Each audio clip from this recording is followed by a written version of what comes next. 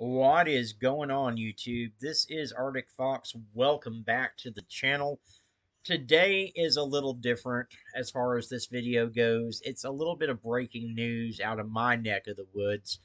The body of an Arkansas judge, 48-year-old Jeremiah T. Bucher, was found at the bottom of a lake 70 miles east of Little Rock, Arkansas, yesterday morning after local authorities had been searching during a search that lasted most of the previous night. The 48-year-old Arkansas County Northern District judge had planned on spending the weekend with his family and friends, according to the Jefferson County Sheriff's Office. He left the group on Saturday to go exploring on his own and never returned. So his family and friends told police and they tried searching for him themselves, but there was no success since the sun had already begun setting in. The sheriff's office said a team of deputies were dispatched out just before midnight and they responded to the call immediately, coordinating with the wildlife officers and the Arkansas Game and Fish Commission.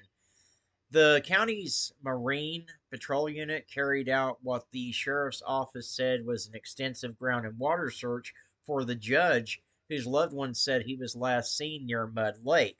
Now, for those unfamiliar, the lake is located on the outskirts of the Arkansas River at one of the junctions, and it drains into the river itself.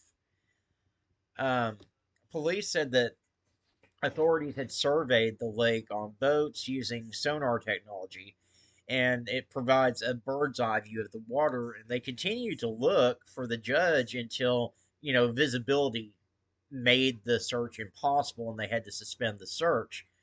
Um, but during the early morning hours on Sunday, the search resumed, and they were able to detect the judge's body with the sonar technology that they had been using. It was indeed found at the bottom of Mud Lake at around 9:15 Sunday morning, according to the sheriff's office. Once the judge's body had been recovered, the deputies confirmed his identity with the help of friends and family. Obviously, the death is currently being investigated, although it's believed to be an accidental drowning. The sheriff's office did note that the body will be sent to the state medical examiner for an official autopsy. My prayers are out there with the family and the friends of Judge Buchner. I really, really can't imagine what they're going through right now.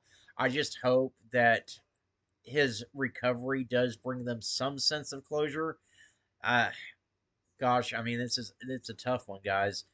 So, yeah, I mean, it's not every day that you find a judge at the bottom of a lake, and just send your prayers and your well wishes and your thoughts for this family and the judge's friends and all the constituents in that area that know the judge well. As always, guys, I do thank you for tuning in and watching. I appreciate each and every single one of you being here. Y'all be kind to one another out there, and I'll see you real soon in the next video.